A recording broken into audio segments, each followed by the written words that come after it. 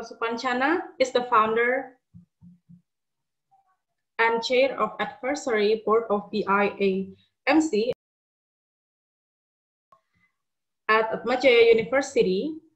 Professor Supancana is also listed as a legal representative and expert witness in several international arbitrations, and also listed as a mediator or conciliator in national and international dispute settlement.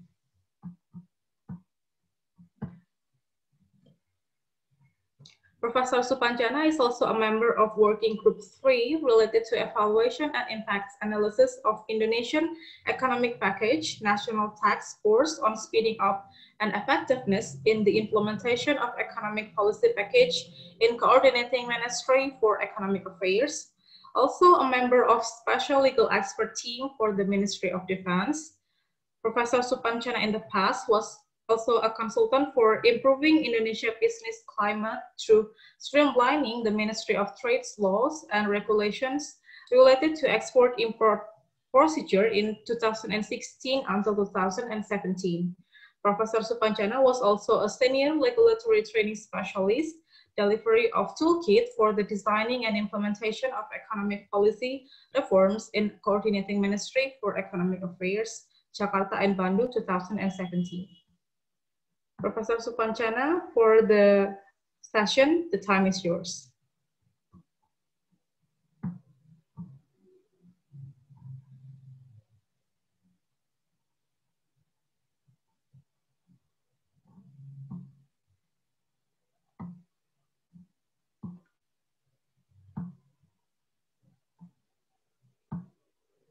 Perhaps you can unmute it first, Prof.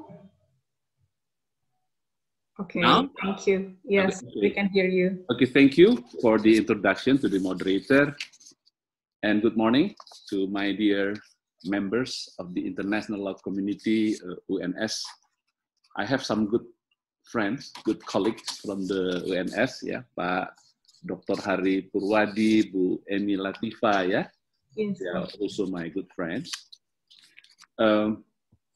First of all, on behalf of the Bali International Arbitration and Mediation Center, I would like to express my gratitude, and it is also an honor for BIAMC to be invited at this Legal Visit 2020, yeah, organized by the International Law Community of UNS.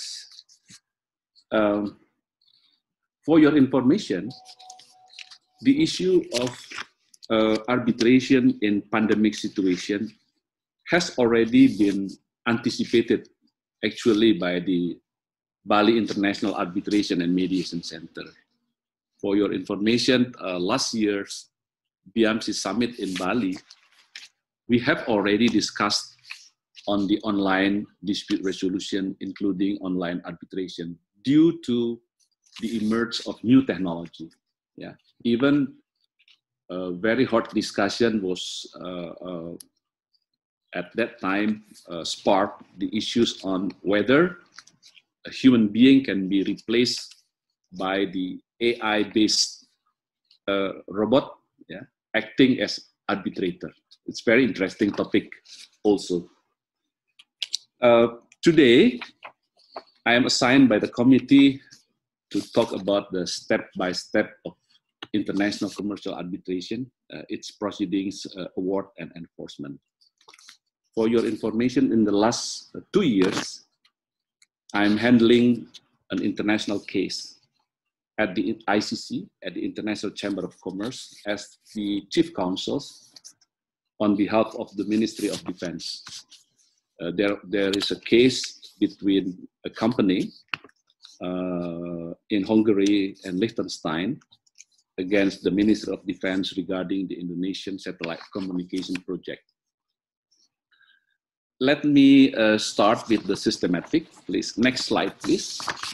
Yes, I'll use the simple systematic. I will start with the international arbitration agreements because there is no arbitration without agreements. So agreement is very important in the arbitration case. And secondly, related to the appointment of arbitrators in international arbitration, because arbitrations arbitrators is very important in the process of settling the international disputes through arbitration. And then I will follow up with the proceedings, award, and enforcement in international arbitration, and some list of relevant international instruments for your reference. Yeah. Next, please. Yeah, this is the about the international arbitration agreement. Yeah, as you may aware that arbitration agreement can be in the form of the what we call it the agreement pre or before the dispute arise, and also in the form of an agreement after the dispute arise. Yeah. Next, please. Yeah. Basically, as I have already mentioned, that there is no arbitration without agreement. Although we know that under, for example, UNIDROIT Principles of International Commercial Contract 2016, and based on, for example, United Nations Convention on Contract of International Sales of Goods, that an agreement can also be in the form of oral agreement, or can also be in the form of, or incorporated by conduct or common usage, or by conduct-based estoppel, or incorporated by reference. But as far as the arbitration is concerned, when you would like to submit a case before the International Court of Arbitration, for example, you have to show a written agreement. So there must be a proof that there is an agreement that refers to the settlement of dispute through arbitration. Next, please. Yeah, this is the types of instruments that contain arbitration clauses. Yeah, can be in the form of contract, trust, corporate articles of agreement, or even in the form of the testamentary wills. Next. Sometimes we are also facing some, what we call it as a problematic arbitration agreement. It can be in the form of null and void arbitration agreement. We cannot make, for example, an arbitration clause at the settlement of dispute clause, which revert to, for example, an agreement which is forbidden by law for arbitration on gambling issues, for example. It is a null and void arbitration agreement. And also, we also find some inoperable and ineffective arbitration agreements. For example, in the agreement, it only refers to arbitration, but without further elaboration whether the arbitration forum is chosen by the parties, for example, whether it's subject to certain rules of arbitration, the language of arbitration, governing law, and everything. So we have to be careful when we try to write an arbitration agreement to make it effective and operable instead of inoperable and ineffective arbitration agreements. Now I would like to talk about the appointment of arbitrators in international arbitration. Next slide, please. Yes. We will talk about the parties' autonomy to select arbitrators, because basically it is upon the approval of party to select the arbitrators within the rules and procedures of arbitration, whether it is an institutional arbitration rules or whether it is based on rules of arbitration as agreed by the parties. Talking also about the exercise of party autonomy to select arbitrators, restriction concerning arbitration, etc. Next, please. I would like to elaborate in one by one. Yeah. Regarding the parties' autonomy to select arbitrators, it is reflected in some international instruments, such as under New York Convention, under the national arbitration legislation, for example, and also under some institutional arbitration rules like ICC rules or UNCITRAL rules or other rules. Yeah, and then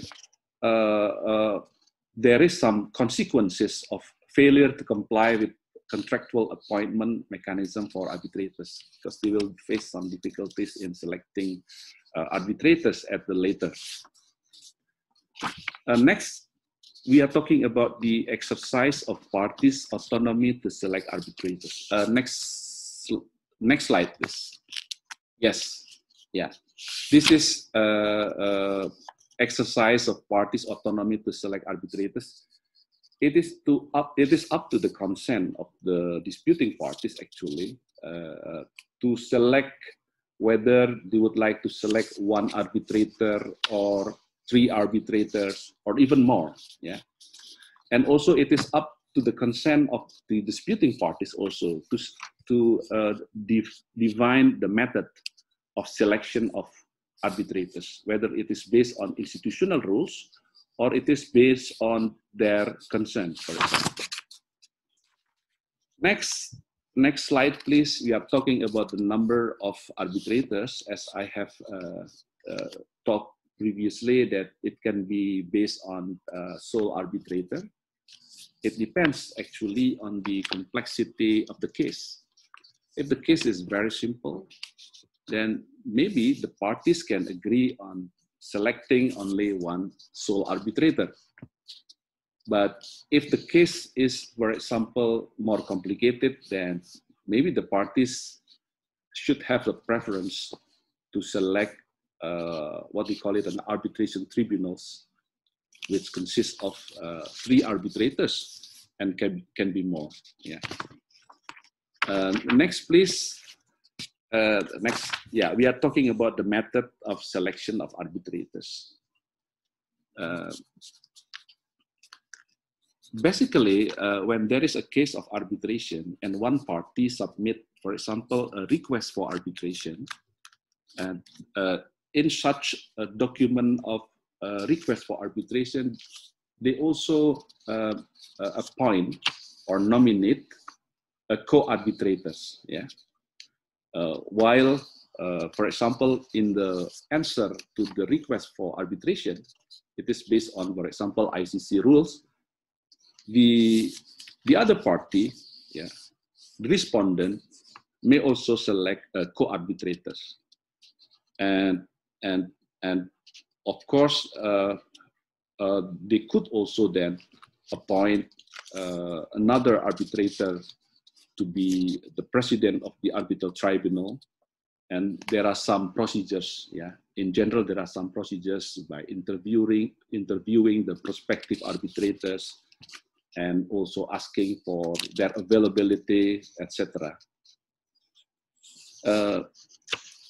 Sometimes in selection of arbitrators, in our case, yeah, in the case that we handle on behalf of the Ministry of Defense at the International Chamber of Commerce, for example, at one time we challenged the nomination of arbitrator as proposed by the claimant. Why?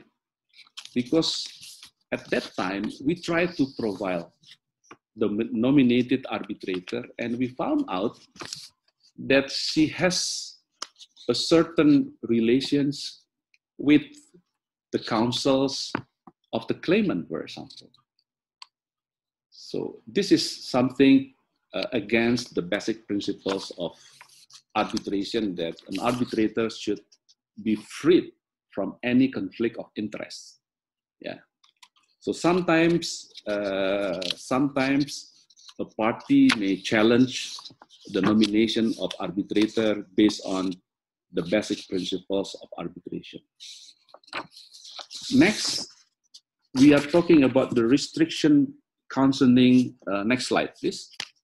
Yes, we are talking about the restriction concerning arbitrators' impartiality, nationality, qualification, and experience under national law. Basically, one of the basic principles of an arbitrator is that, of course, he knows the way to manage the arbitration process, especially those to be appointed as the president of the arbitration tribunal. Yeah. And actually, the arbitrator can be those who have background, legal background, or without any legal background. But in certain jurisdiction, for example, there are some restrictions. Yeah. For example, there is a requirement for arbitrators' independence and impartiality, but this is a must. Sometimes there is some requirements on nationality of sole and presiding arbitrators, and then also some legal qualification and civil rights. Yeah. There are some requirements to be appointed as an arbitrator. Next, we are talking about the requirements. Next slide, yes. Next slide, please. Yeah, we are talking about the requirements of arbitrators' independence and impartiality. As I have mentioned previously, it is the very basic principles in the arbitration proceedings that an arbitrator should be independent and impartial to the parties or to disputing parties. These requirements are reflected under, for example, national arbitration legislation. You can find it in many national legislation concerning arbitration, that this requirement is very important. But you could also find under some institutional arbitration rules, like UNCITRAL rules, for example, or exit rules, or ICC rules, or any other institutional arbitrations like Hong Kong International Arbitration Center rules, or SIAC rules, etc. And it is also can be found out from the IBA guidelines, International Bar Association guidelines on conflict of interest, on the provisions of disclosure obligation of arbitrators, and there are some, of course, some ground for finding lack of impartiality. Yeah, as I mentioned, that based on our profiling to one of the arbitrator as dominated by one party, we found out that there is a potential violation regarding the independency, the impartiality, the neutrality of an arbitrators. That's why this requirement of arbitrators' independence and impartiality is very important. Yeah. Next slide. This is about contractual limitation on arbitrators' qualification.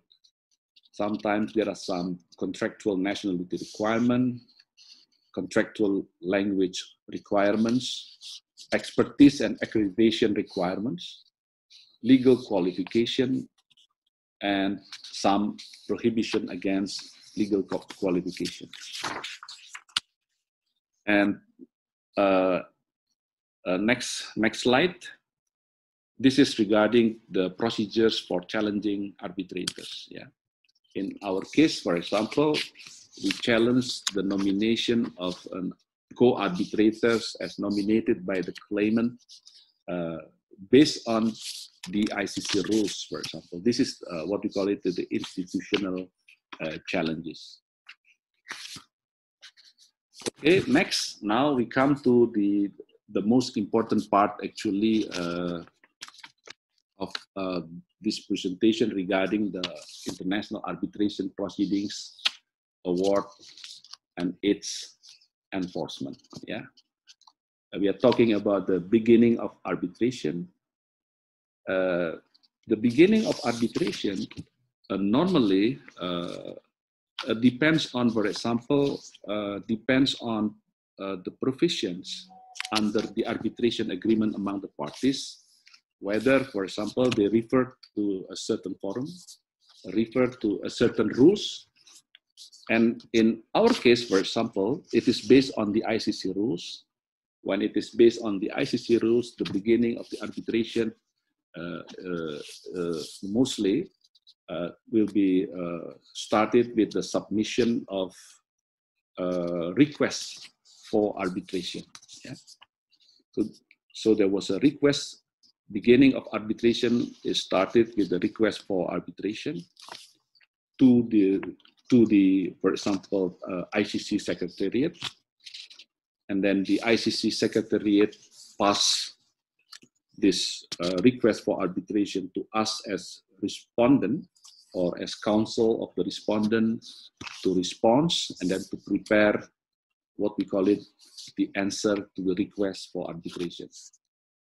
Based on other rules, for example, they prefer to use the terminology of notice of arbitration instead of request for arbitration. So it is more depends on the rules that have been selected by the parties in their arbitration agreement. After the parties submitted requests for arbitration and the other parties submitted the answer to the request for arbitration, they will be dealing with some preliminary issues. Yeah. And in some rules, for example, there is a requirement to prepare also a statement of claim and statement of defendant. Yeah.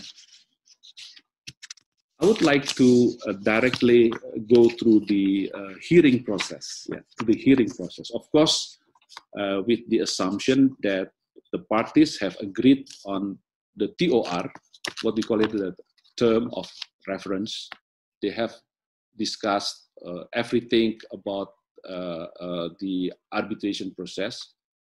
They have agreed on, for example, they have agreed on appointment of all the arbitrators, and then all the bundles of the case have been transferred from the Secretariat of the, for example, of the International Chamber of Commerce, a court of arbitration, to the arbitration tribunal. And then the two parties have to agree on what is called as the TOR, term of reference, yeah, to prepare everything for the hearing process, yeah. And of course, during that period, the president of the tribunal issued some procedural orders, and sometimes they also orders to hold what we call it as a case management conference call. Yeah, case management conference call can be in the form of telephone calls, conference calls, but can also be in the form of video conference call. Yeah, to discuss everything on the procedural matters before start the hearing process. Next, now we come to the next slide, please. Next slide. Yes, this is the hearing process. Yeah, in the hearing process, in principle, the chair can decide procedural issues through what we call the procedural order, and then the scheduling of the hearings, regarding the place of the hearings, local bar requirement, whether is decided for the closed hearings. On the record proceedings, for example, record of proceedings, the party, yeah, assisted by the tribunal, for example, can appoint a third party, yeah, to record the proceedings and to prepare the minutes, yeah, the minutes of the hearing process, and then to select the technology to be used, yeah, and then time limits per side, default appearance, expedited proceedings, etc. Yeah. Next, next slide.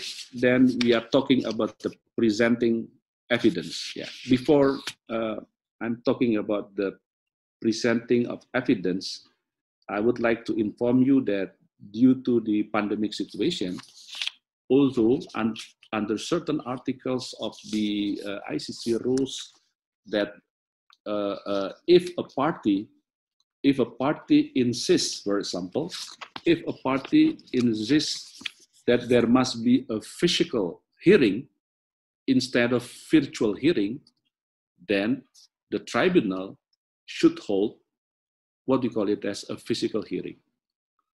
But due to the pandemic situation, finally we agreed that instead of physical hearing, we agreed to conduct what we call it as a virtual hearing. So in our case, yeah, in the pandemic situation, we hold a virtual hearing last month in September, yeah, for 3 days. Yeah, for 3 days we hold the virtual hearings. And this is about the presenting of evidence. There are some rules on presenting of evidence, including IBA rules of evidence. And then there are some documentary evidence, can be in the form of hearsay evidence, authentication, legal documents. Legal documents is very important, yeah, in the international commercial arbitration. And of course, above all, it will be arbitrator discretion to, for example, to decide, yeah, whether to use this evidence as a consideration to issue award to the parties. Next slide, please. We are talking about the fact witness. Yeah, as you may aware that in the international arbitration cases, parties are allowed to propose witness. Yeah, whether it is an expert witness as well as also fact witnesses. Yeah. The fact witness, in principle, may provide its testimony prior to the hearing. He could also provide, in some cases, for example, provide some written witness statement. Yeah.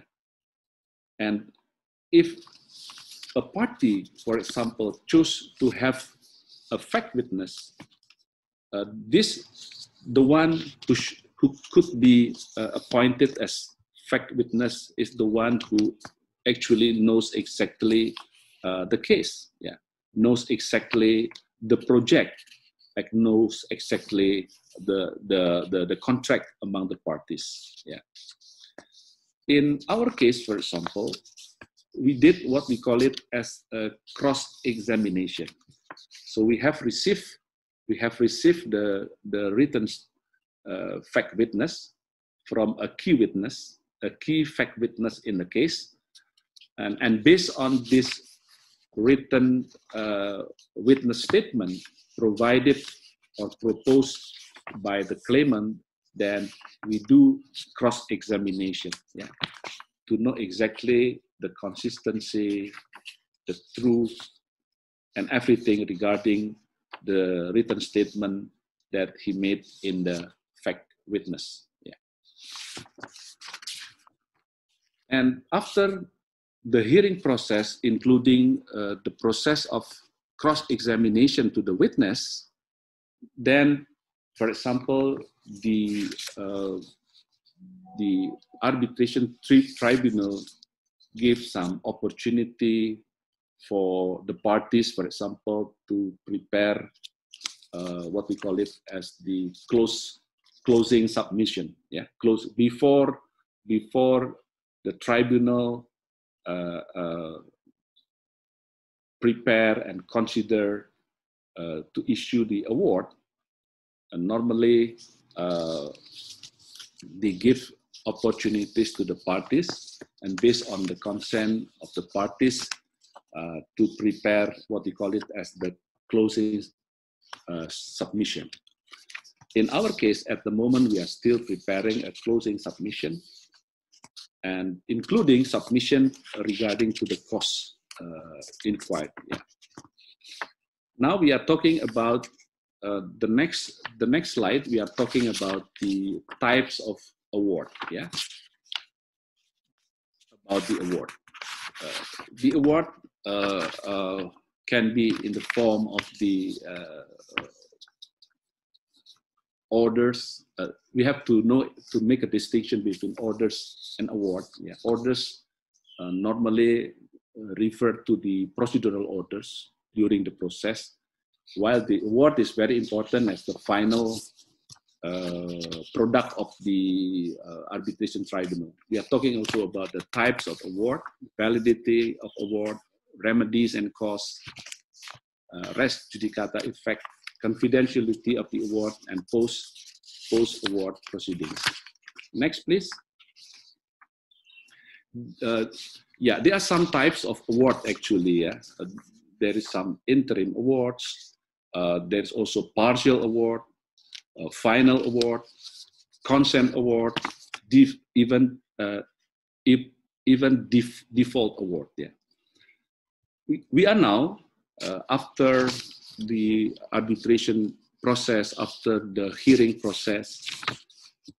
The two parties at the moment is considered to get an amicable settlement within the arbitration process.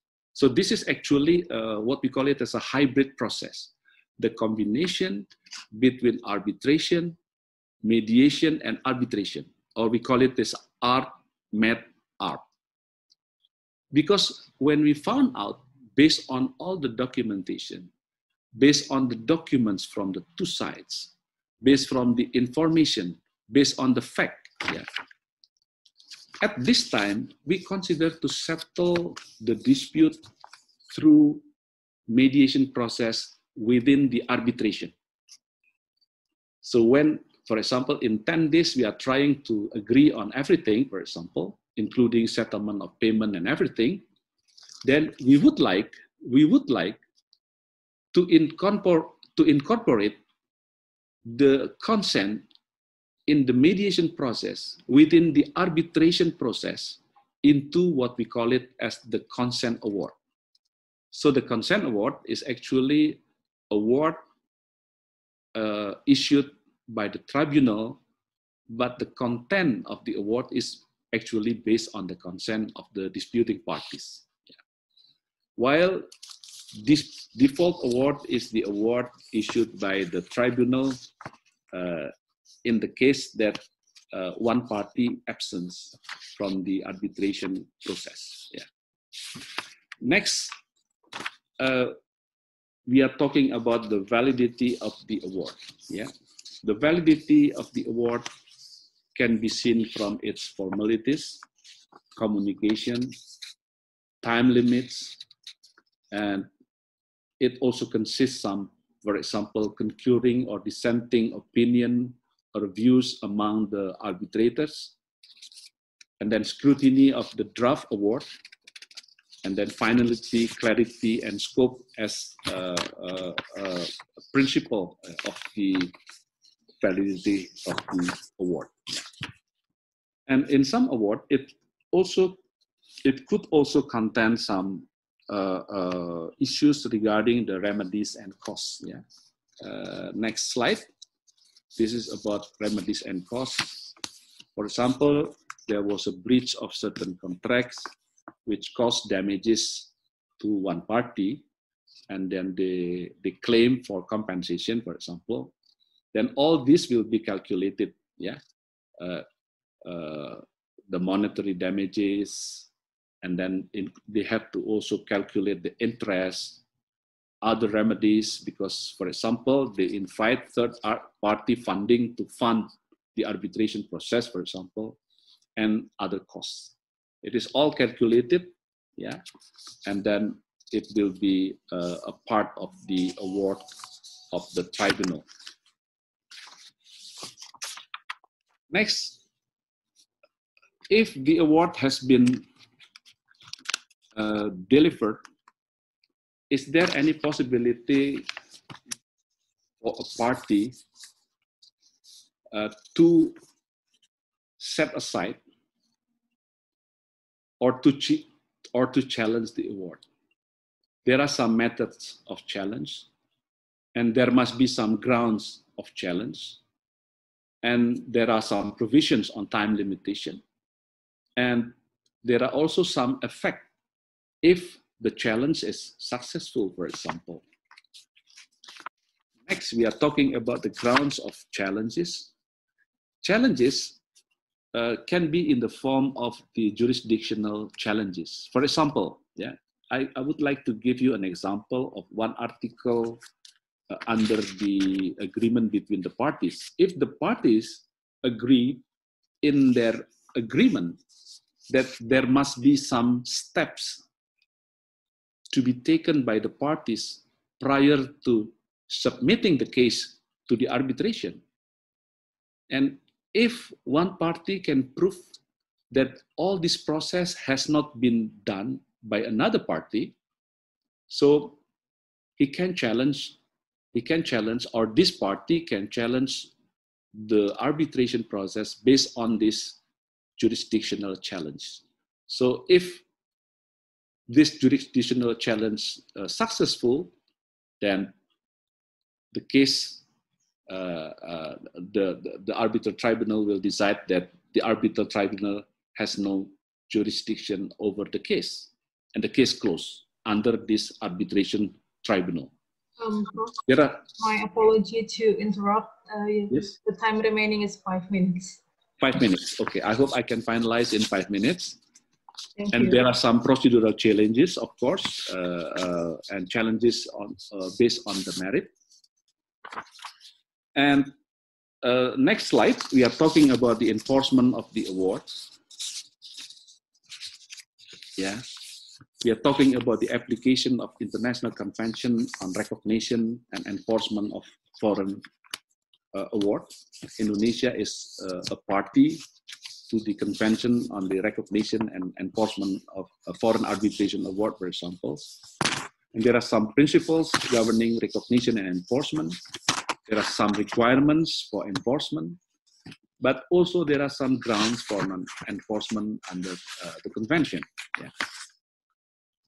Now we are talking about the requirement for enforcement. Next, please. It consists of some scope, jurisdiction, and forum non-convenient, for example, and procedures for the enforcement. And there are also some grounds for the non-enforcement under the convention. Next. Yeah, this is the ground for non-enforcement under the convention.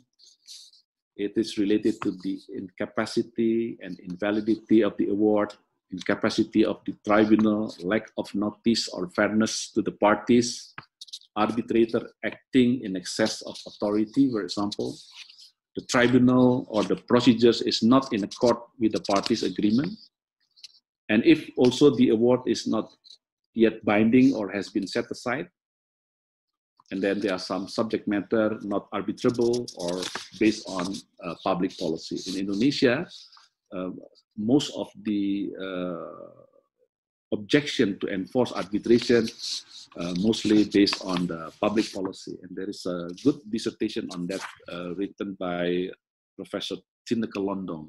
She was the assistant of Professor Sudargo Gautama. And final slide is the list of relevant instruments for your reference. I think this is to end my presentation. Thank you very much for the moderator. Thank you very much for Professor Supancana for such an interesting and fresh materials for us students to learn more about arbitrations, especially the procedures. There are many interesting questions, but there are, if I could conclude 2 questions in one, relating to the conflict of interest in terms of the testify procedures. How if a witness is unwilling to present, and how is the IBA guidelines addressing this? Since Article 12 of the UNCITRAL Model Law on International Commercial Arbitration has provided that the justifiable doubt is enough to challenge the appointment of an arbitrator. So party doesn't necessarily have to prove the conflict of interest. How is the IBA guidelines addressing this, Prof? I think the conflict of interest majorly occurred in several proceedings in arbitration especially. Yeah. I will not specifically refer to the IBA guidelines, because this IBA guideline is not always bound the parties, yeah. But the principles of no conflict of interest is very important in nominating as well as appointing an arbitrator, yeah.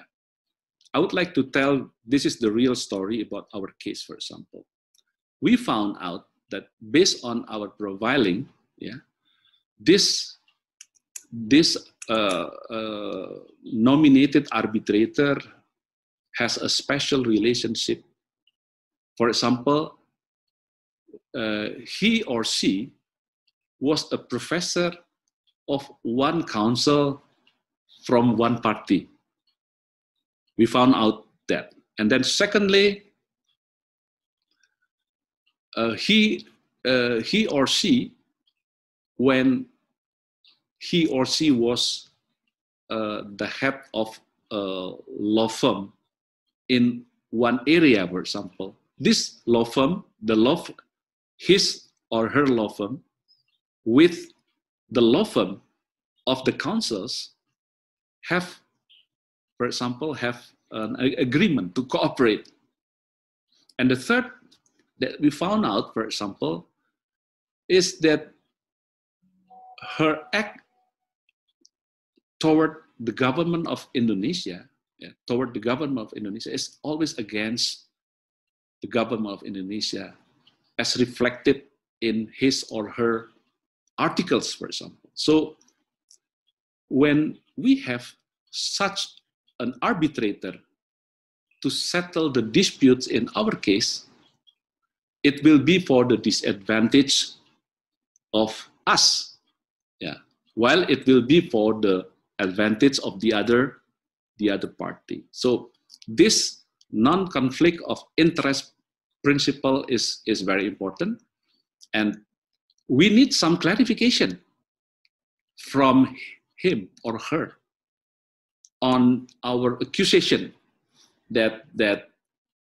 she or he has some conflict of interest. I don't want to mention the name, yeah, because the basic principles of arbitration is very secret to other parties, yeah. And that was the case, yeah. The conflict of interest, independency, impartiality of arbitrator is the key issues that is very important, because even though she is nominated by one party, but she must be independent, yeah. She must be impartial, she must be neutral, she must have no conflict of interest to the other party. That is very important if we would like to have a neutral award as a final award, for example. Yeah, that's my answer to the questions. Thank you, Prof. Supancana, for answering the questions. I think due to the limit of time, I will choose two more questions, which haven't been addressed before. I think the topic of artificial intelligence, Prof. This one is from Dini Kartika. I would like to ask, how is the procedure of the arbitral proceeding by using artificial intelligence, such as robot? Could you explain more the challenge and the benefit using artificial intelligence? Yes. Maybe some of you have read the book of Klaus Schwab, yeah, the president of the World Economic Forum. In his book, Industrial Revolution 4.0, yeah, Industrial Revolution 4.0. In his book, Industrial Revolution 4.0, Professor Klaus Schwab have mentioned that the integration, yeah, or convergence of three basic technology: information and communication technology, physical technology, and biological technology may change the way we do everything, including the way we do business. This include the technology, what is called as the artificial intelligence technology.